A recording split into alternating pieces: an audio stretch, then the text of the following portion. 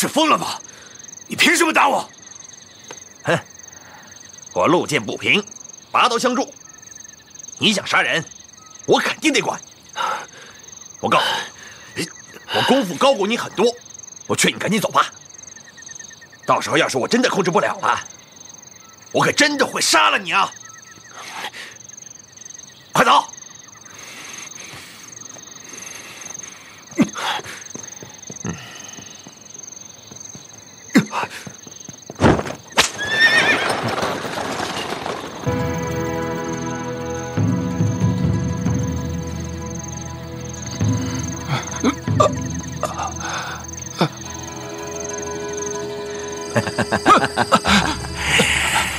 小子，你醒了？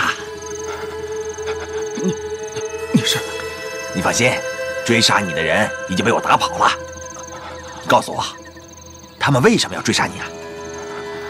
前辈，实不相瞒，他们是为了我师父手上的烧死秘籍，所以……我知道了，我知道了，他们一定是想你手上的秘籍，所以才来追杀你的。没错，小子功夫不行，以后可要小心啊！啊！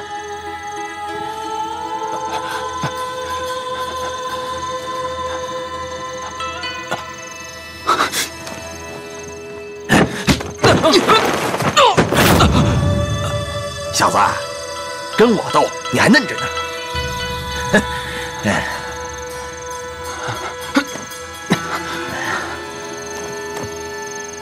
前辈，您的救命之恩，我赵钱永生难忘。但是前辈，你救得了我一时，救不了我一世。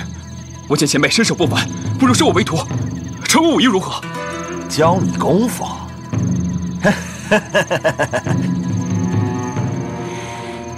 铁桥三那个小子真是不识抬举，我身怀铁砂掌的绝技，他竟然不肯拜我为师。哼，铁桥三，怎么，你们认识？我与铁桥三师叔同门，从小一起长大。啊，真是个缘分。既然他不肯拜我为师，那我就收你为徒弟。我把我所有的功夫都教给你，让你打遍天下无敌手。师父，请受徒儿一拜。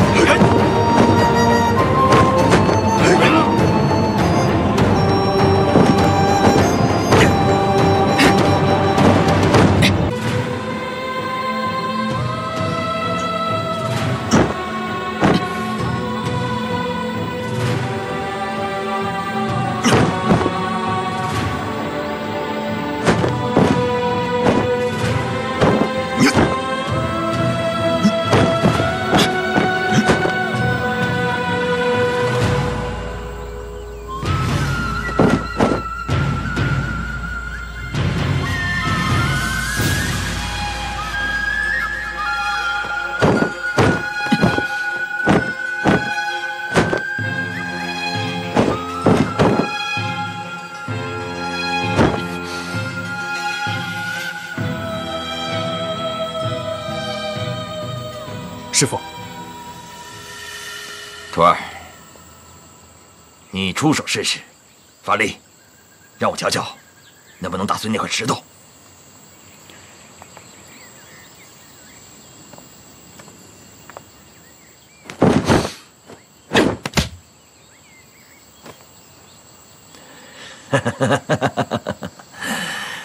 徒儿，这心急吃不了热豆腐，你还没有运气到双掌就急着出手，所以就打不碎这块石头。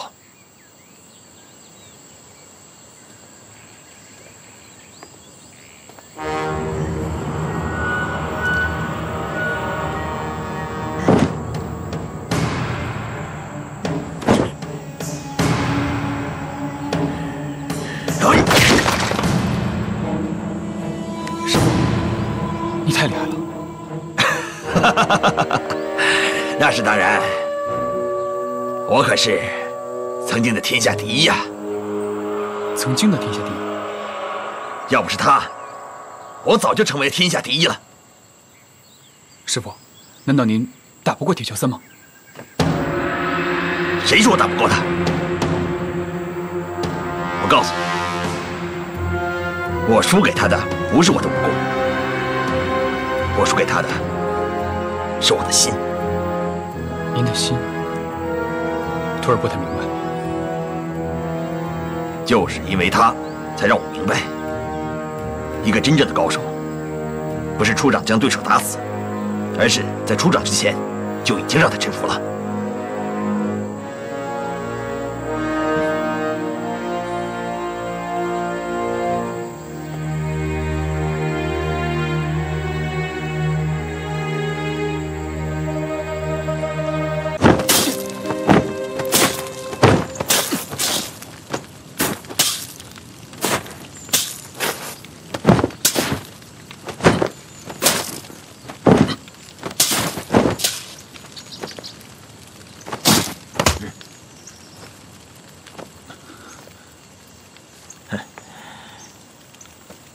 修炼铁砂掌，本来就是件不容易的事儿。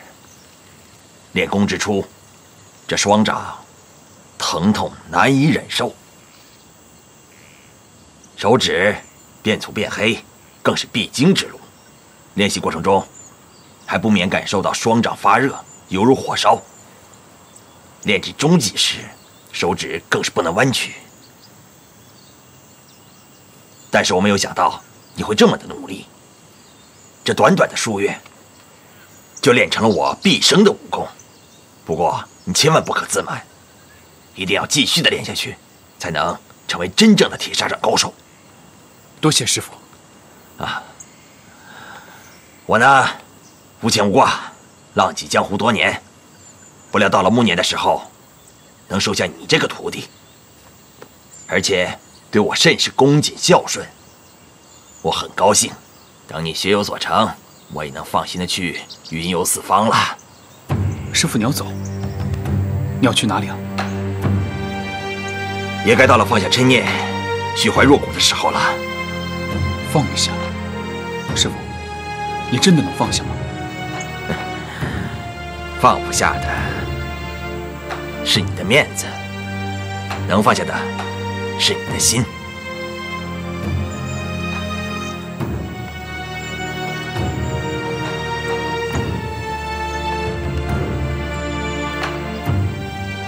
徒儿，你跟我数月，我从你的眼神里面看到的全是怨气。记住，要想成为真正的高手，只有放下才行。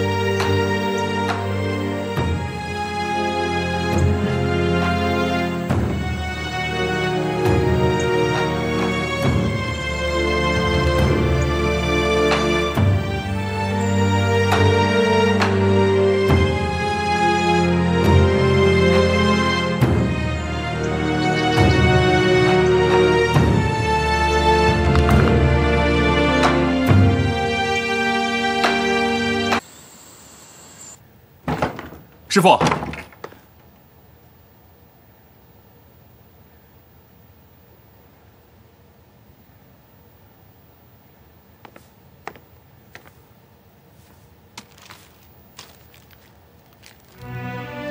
乖徒儿，你天资聪颖，没花我多少力气，就学会了我铁砂掌的精髓。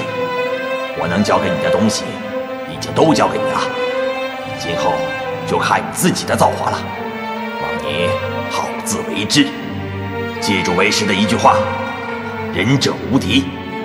你帮助的人越多，才能够知道什么是真正的天下无敌。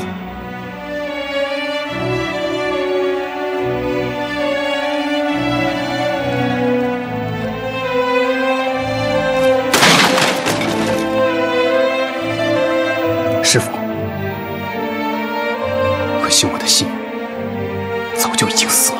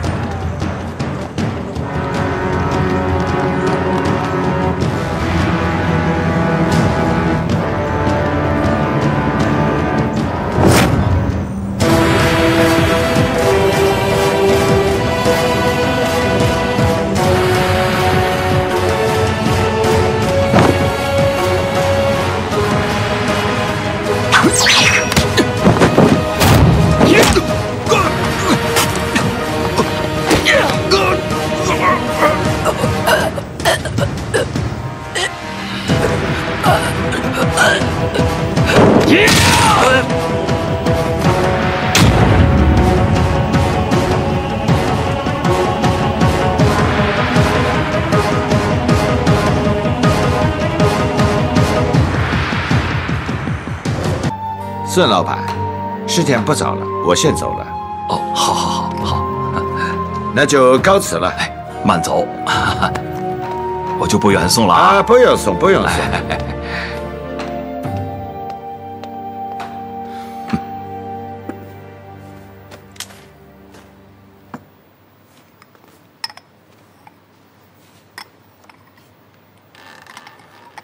哟，克律顿大班，您怎么又回来了啊？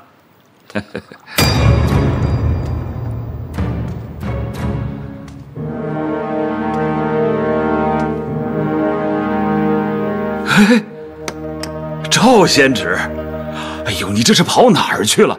我到处找你呀！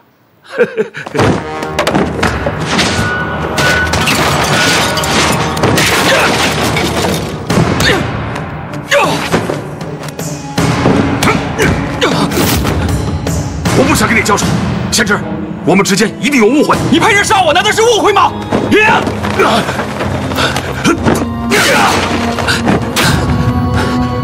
我没有杀你，我派人找你是想跟你说一说。够了，孙德教！今天我要杀了你，替我师父报仇！慢着，你师父不是我杀的，你凭什么找我？如果不是因为你，我师父就不会死于意外。你看，你都说了死于意外，跟我有什么关系啊？因为你就是这一切的始作俑者！拿命来！我不是始作俑者。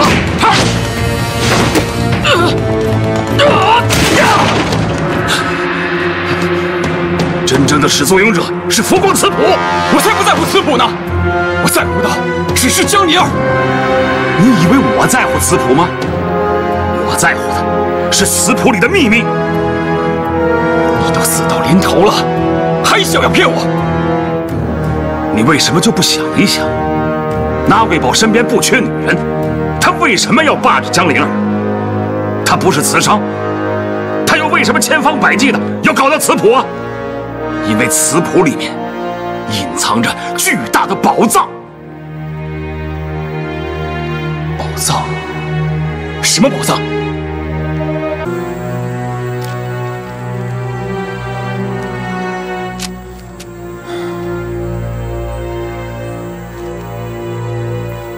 自始至终，久久归一，返璞归真。自始至终，久久归一，返璞归真。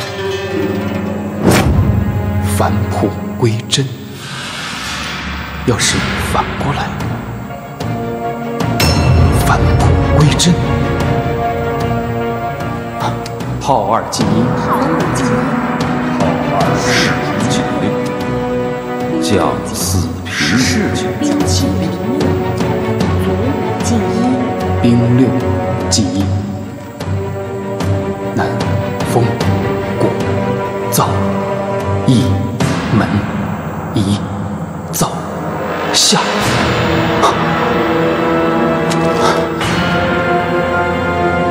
我找到了，我终于找到了，我找到了，我找到了宝藏，我找到了，我找到了，我找到了。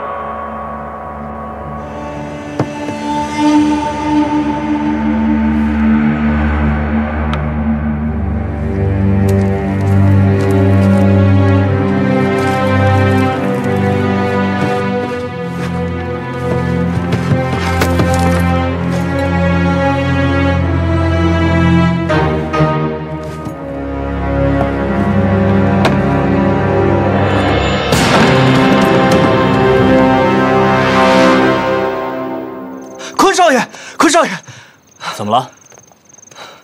不好了！什么事情？什么不好了？他跑到窑洞去了。谁跑去窑洞了？是钱少爷。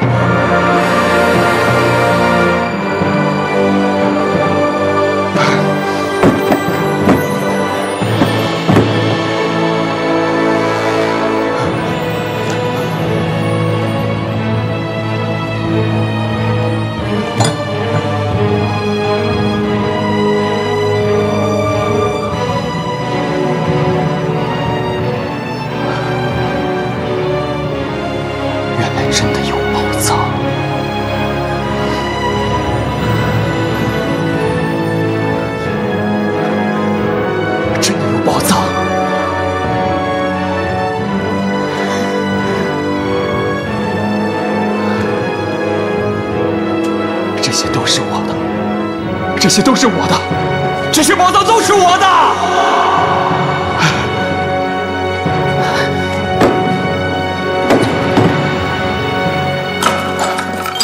赵钱，出来看看这是谁！灵儿，大哥，看清楚了，我把谁给你带来了？灵儿，孙堂教，你想干什么？太没礼貌了！看到师叔竟然直呼我的姓名，你太不懂规矩了！好，师叔，师叔，你先放了灵儿，灵儿她是无辜的，你放了她。无辜的，我儿子还无辜呢。放了我儿子，我就会放了他。好，只要你先把灵儿放了，我就告诉你你儿子在哪里。你放了他。赵钱，你别忘了，当初是我告诉你宝藏的秘密，是我跟你一起去破解棋谱。如今你想独吞，你想独吞呐？我没想独吞，我是为了江家，为了江家。江家，孙子教，宝藏就在这儿，就在这下面。只要你放了灵儿，所有的宝藏全是你的。我告诉你儿子在哪里，他就在13行。你先把灵儿放了，宝藏都是你的。什么宝藏？灵儿，你还不知道啊？就是他，孙子教。怎么着？怎么着？不想让我说？那我也得说。灵儿，就是他。他当初为了这笔宝藏，害死了你爹。如今他回来，又想害我，害你，还是为了宝藏。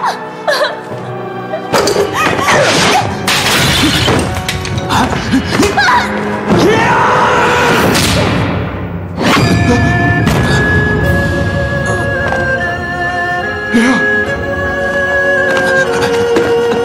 灵儿，灵儿，灵儿，你醒醒啊，灵儿！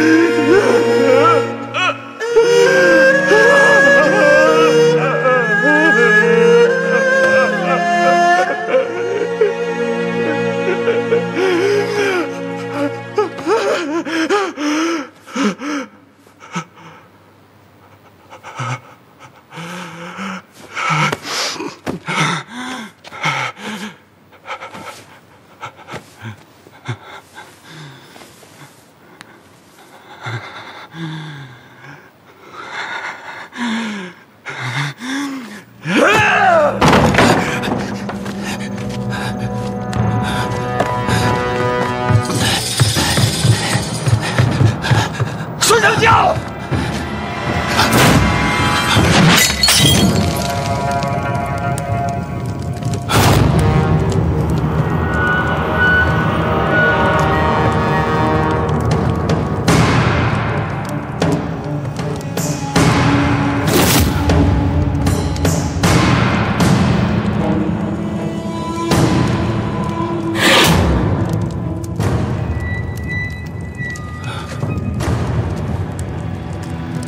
你干嘛？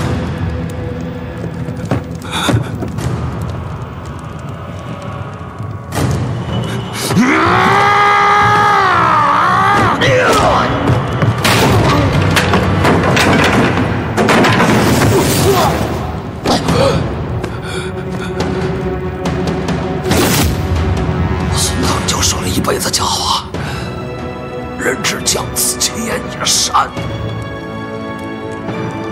赵钱，从我见到你的第一眼，我就欣赏你，知道为什么吗？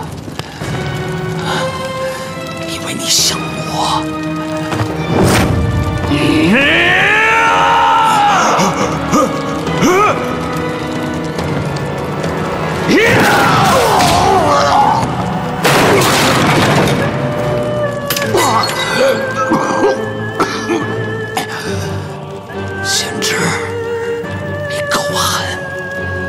教会你了。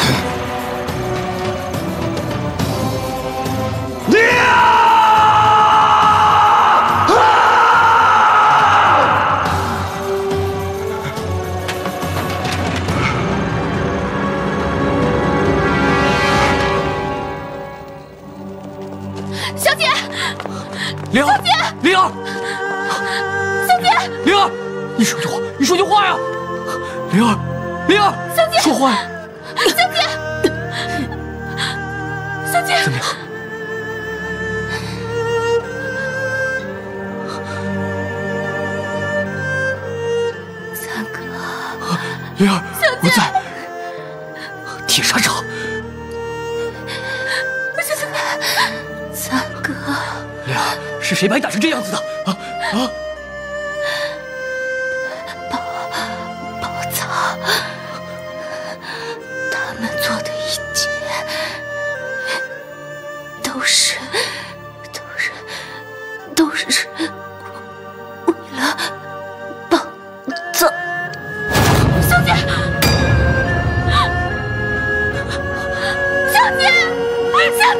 灵儿，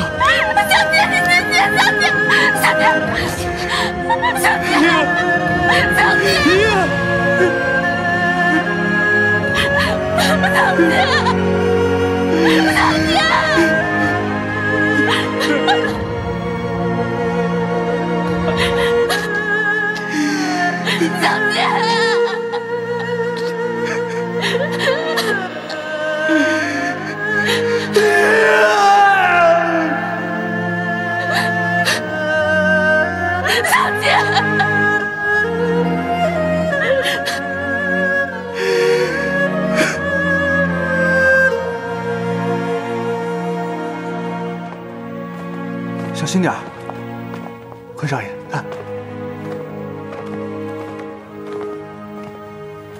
哇，这么多箱子！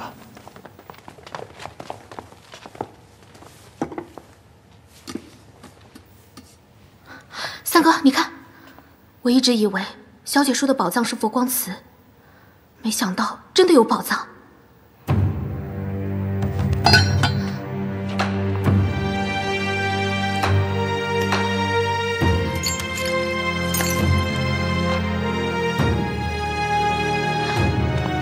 三哥，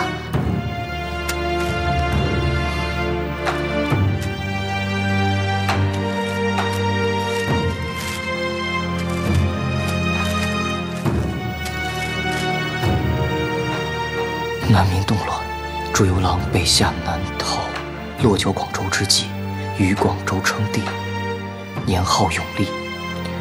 永历帝从京城携出大批奇珍异宝，指定为反清复明之用，并暂交由本人胡铁花保管。胡铁花是谁啊？就是佛光瓷的创始人，我的师公。三哥，你接着念。本人弟子江氏家族于佛山世代以陶瓷为业，南风古灶为祖传家产。得此之便，本人将宝藏藏于南风古灶之下，盼有朝一日助反清复明之需。反清复明，原来这才是佛光瓷的秘密。可是为什么老爷从来都没有跟你提起过，甚至都没有跟小姐提起过呢？莲儿说过，师公将佛光瓷分成3份，我梁家得瓷谱，江家得配方，孙家。对呀，只要有瓷谱和配方，已经可以烧出佛光瓷了。那他孙家得什么？我怀疑孙家拿的是宝藏的秘密。我曾听师父说过，孙腾蛟听到师公的欢心，但是他也知道孙腾蛟的个性狡猾，所以没有将佛光瓷谱跟配方传给他，而是告诉他宝藏的秘密。我明白了，他一路找瓷谱跟配方，所以师父才不想让佛光瓷重新出现。可是偏偏在赌瓷大会上，我把佛光瓷拿了出来，让他知道了瓷谱和配方。就是因为这个原因，他才去找赵钱的。师父，灵儿，我对不起你们，我不杀伯仁，伯仁却因我而死。就是因为这些东西害了小姐和老爷，居然就是这些东西害了小姐和老爷。事情怎么会变成这样呢？三哥，现在赵钱也知道了宝藏的秘密，他肯定不会放过我们的。还有那贵袍，当初就是为了瓷谱和配方，他才把小姐……我们一定不能让他知道这件事情。小兰，明天天一亮就将南风谷造封油，除了你我小飞之外，不能再让其他人知道宝藏埋藏的地点。小飞，今天晚上的一切都不能说出去。哦。可是，三哥你呢？我要去找赵钱，他突然失踪，除了广州城，我想不出他还能去哪里。这件事情必须做个了断。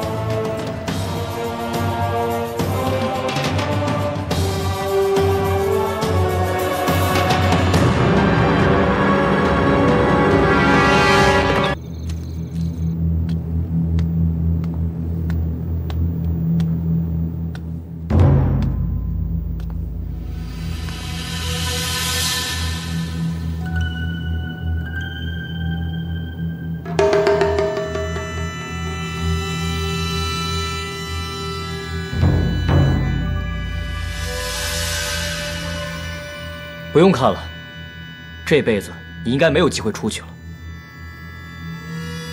你是来看我笑话的吧？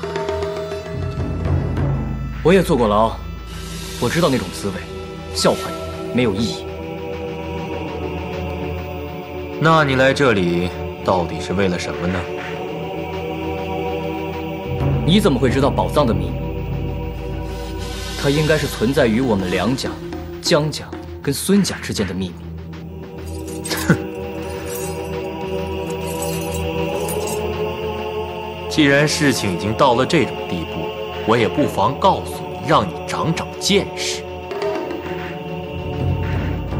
那一年，我祖上跟随顺治帝入关，那时候我那拉氏官拜一品，那可是很大的官呢。之后，他追杀朱由榔到南方。哼，你可不要小看了这个皇帝，他虽然是逃命，可他该带的都带了，尤其是那几个他最喜爱的烧瓷的陶官。他们其中一位就是我的太师傅胡师傅。当时他将宝藏藏在南风谷造，可你是满族，你怎么会知道？我祖上因为追杀赵宗而得知了这批宝藏的实情，却因为无法完全倾诉天地会反贼，而被皇上怪罪，判了个诛杀不利，被贬为3品轻车都尉。经过几代人的寻找，都不能得知这批宝藏的准确位置。当这个秘密被分成3部分之后，你就更加找不着了。后来你想要找到宝藏，跟木山大人买回这个1品的官职。哼，是魏云飞告诉你的吧？但你却不知道贪得无厌的后果，却是使你失去了一切。哼！无论如何，我还是要谢谢你，让我知道了这一切。既然如此，你也要为我解开一个疑惑。现在这批宝藏已经在你们手上了，那你打算如何处置？你要将这批宝藏全数上缴国库。你要不要再想一想啊？这说出去的话就收不回来了。这批宝藏够你吃好几代呢。你还不如告诉我，知道这批宝藏还存在的人，后果如何？既然如此，我有个不情之请。大人请讲。我想请你和安姑娘和我一起护送宝藏，押解大贵宝进京受审。好。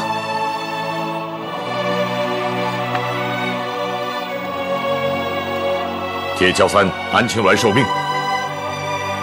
本官现在命令你们持此令牌，立即前往南风古灶取出宝藏，押解回城。是。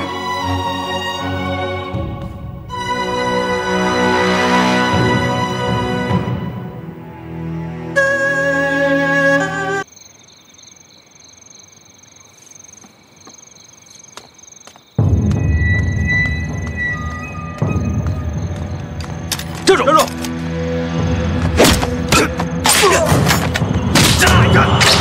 站住！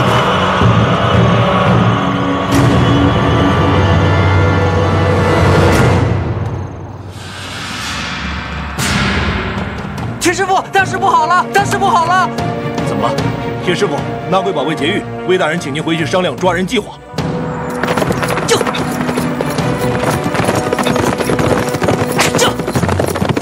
铁师傅，我真没见过那大人啊！大人去哪儿？那大人，你不知道他是钦犯吗？还敢叫他那大人？只要你们告诉我他去哪里，我就转告魏大人，让他对你们法外施恩。去佛山了。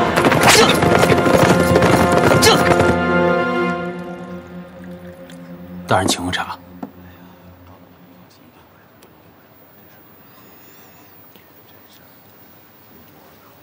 顾英啊，坐下吧。你现在是我的救命恩人了。谢大人。大人以后不要叫我大人，以后你我就以兄弟相称，你就叫我一声大哥。是。顾英，你可相信大哥？那是当然。说来也是，如果不相信的话，你岂能舍命救我？我知道大人壮志未酬。哥，里边请，里边请。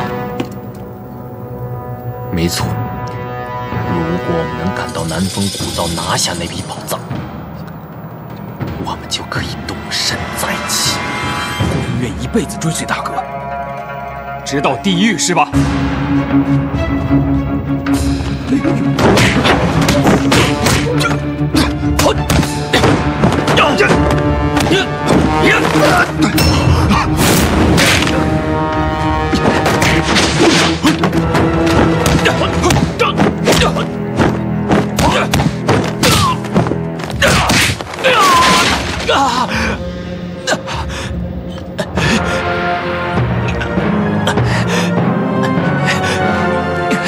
赵谦，我告诉你，你不要疯狗乱咬人。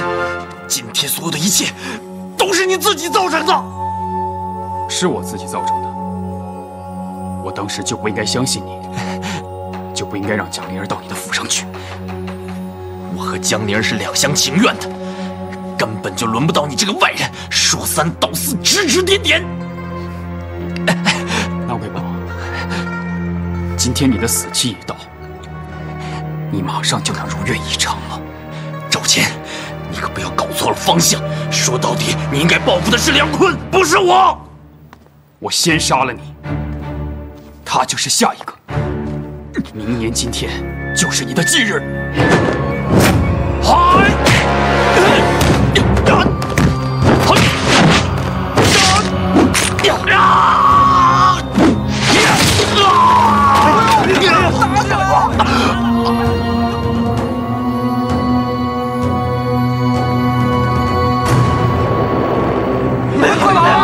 走啊！快走！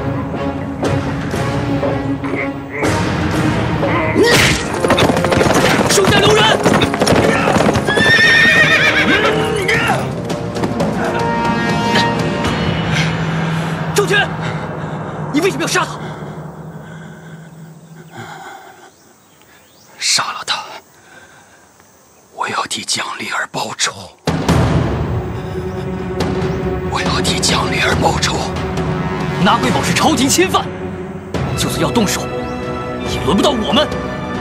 要他死，也要让他死在朝廷的律法之下。就这样动手杀了他，你跟那贵宝这样的恶人，又有什么区别啊？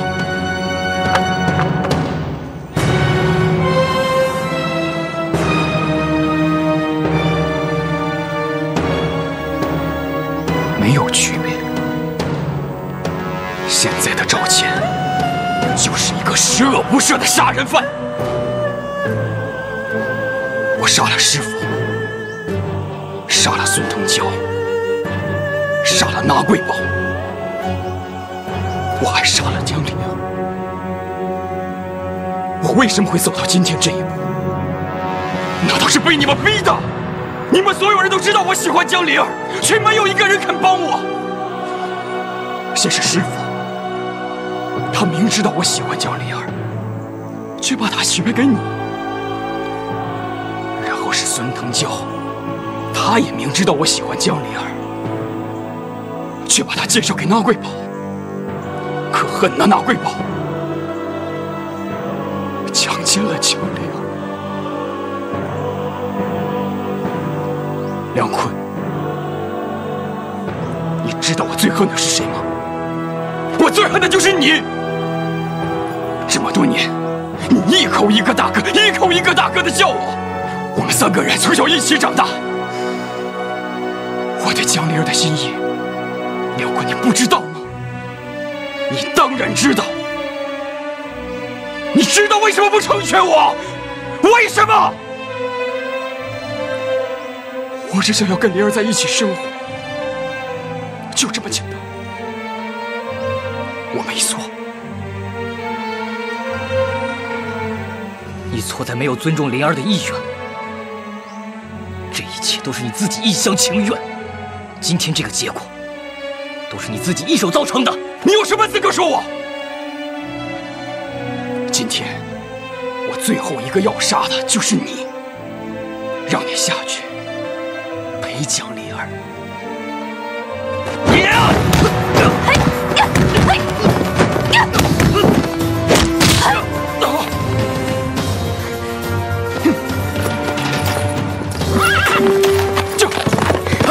别追了，不是我心软，现在还不是抓他的时候。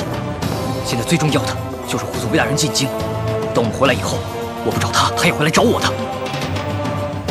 下次你要是下不了手，我帮你杀了他。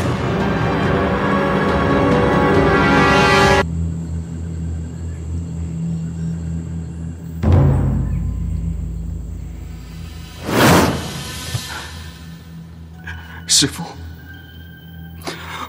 我到底哪一点配不上灵儿？谦儿，这不是配得上配不上的事，而是阿坤他比我更好是吗？不是他比你好，是阿坤他更合适。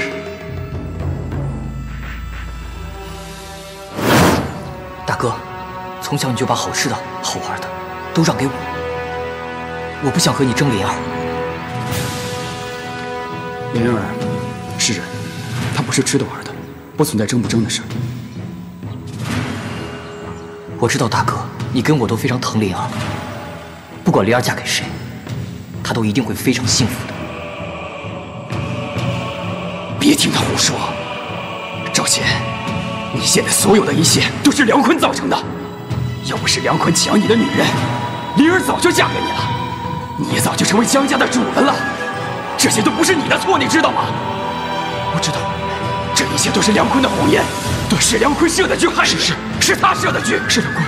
你能走到今天这一步，全都是因为梁坤，是梁坤设的局。你这个懦夫，你以前打不过他，可现在你已经练成了绝世武功了，难道你害怕他吗？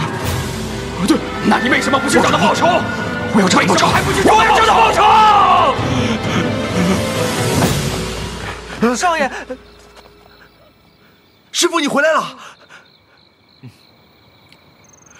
师傅，自从你进京之后，宝芝林从来都没有一天安静过，每天都有大批人过来找你学铁线拳。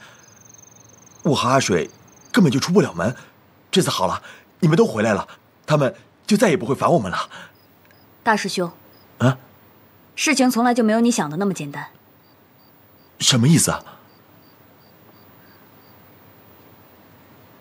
你认为他知道我们回来了吗？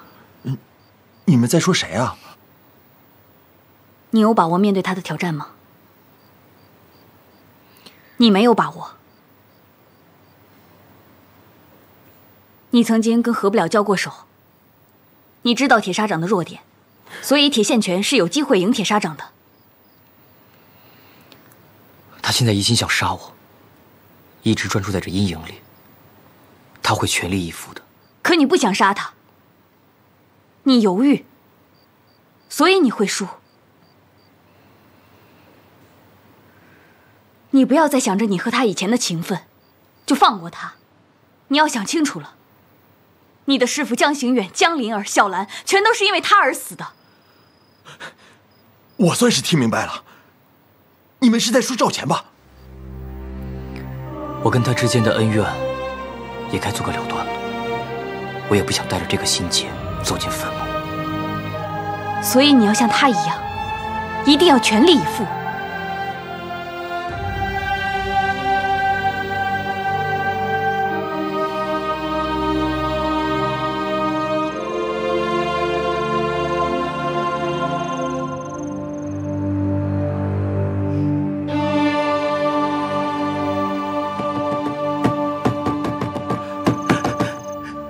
师傅，出事了！赵钱出现了，他还打伤了我们几个兄弟。他约你在码头库房见面。该来的终于来了。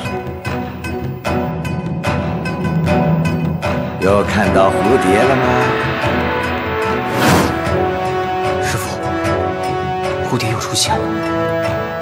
我以为我已经掌握了我的心性，为什么？那是因为你要打一场你根本不想打的仗。我以为我不需要出手，赵钱就能得到报应，就像孙腾霄跟拉贵宝那样。能够给他报应的人，除了你以外，没有第二个。师傅，你也认为我要出手吗？当然要打。可是我不想打，我怕我下不了手。你若不下手，那这场恩怨就永远不会结束。难道你希望这个仇恨继续下去吗？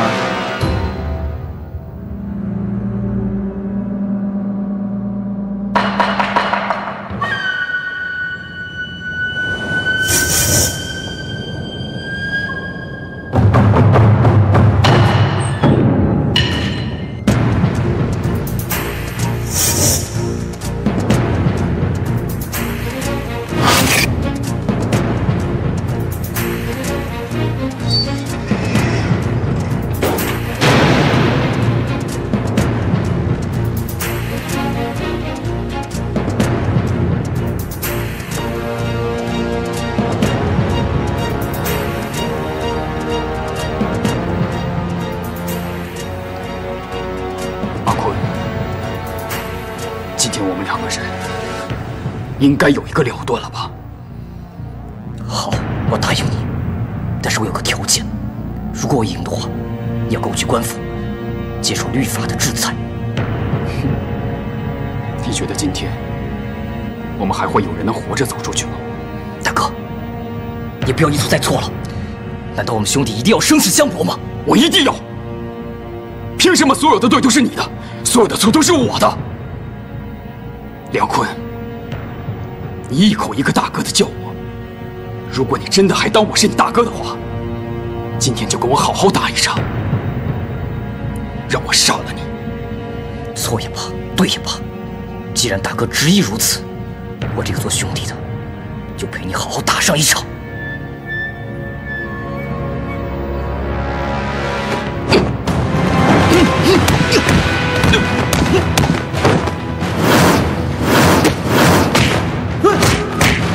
哎，大哥，轻点，轻点，轻点！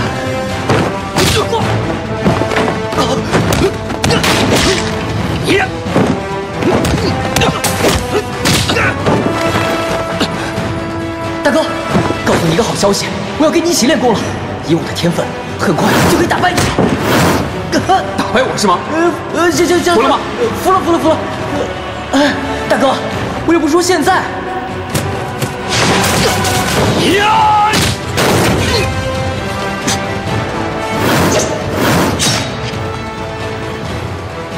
能够给他报应的人，除了你以外，没有第二个。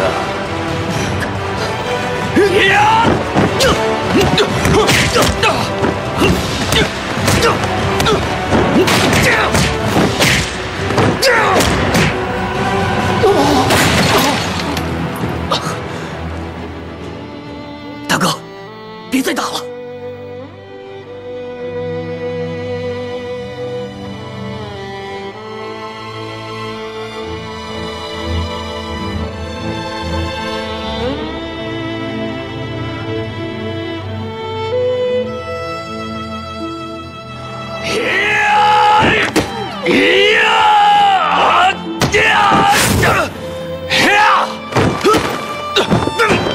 阿坤，你和阿钱兄弟之间一定要和睦相处，互敬互爱啊！师傅，这个你放心吧，我和大哥之间的感情一向很好的。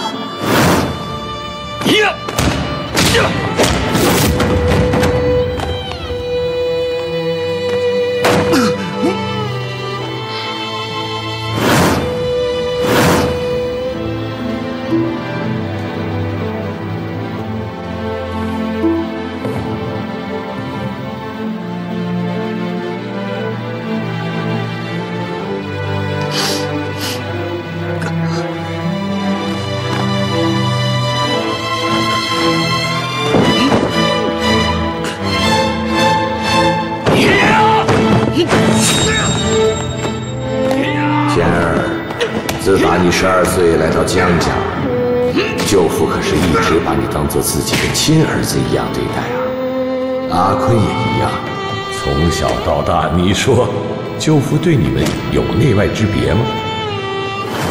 什么东西是他有你没有啊？师父待钱儿视如己出，钱儿一定会报答师父的养育之恩的。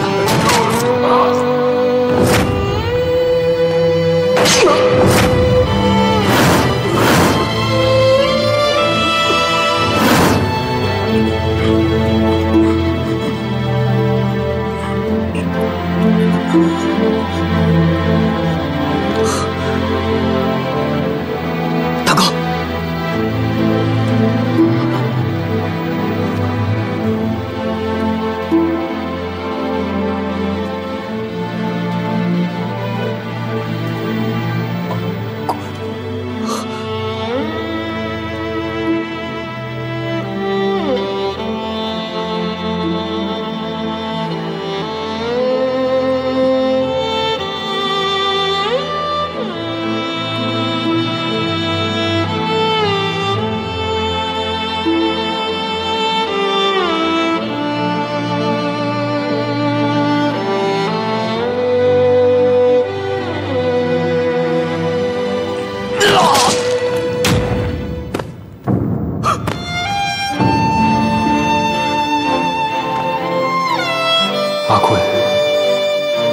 谢谢，谢谢你终于帮大哥解脱了。大哥，你看风筝飞得多高啊！阿坤，你慢点。三哥，我也要飞，你等等我嘛。灵儿来，大哥背你。阿坤，看，厉害吧？等我以后学好武功，以后大哥就可以保护你们了。阿坤，大哥食言了，我没能做成一个好大哥。来世吧。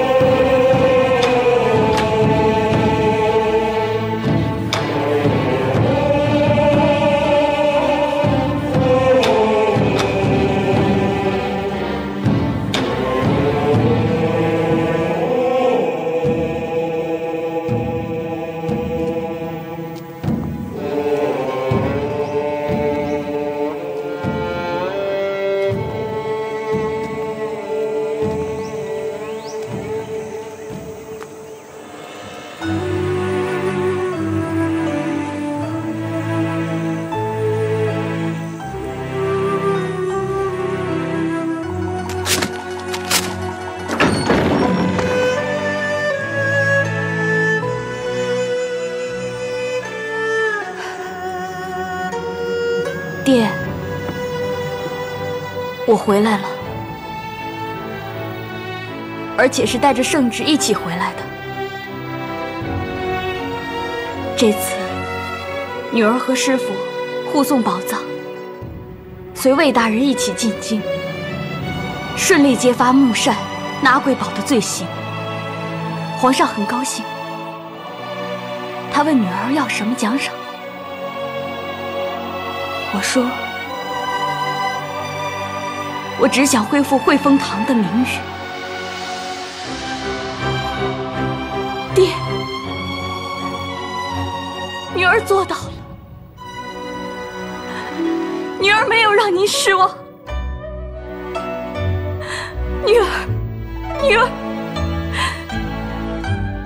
终于给您争了一口气。青鸾，别太难过了，这一切都已经过去了。我相信他现在一定会非常骄傲，有你这样一个女儿。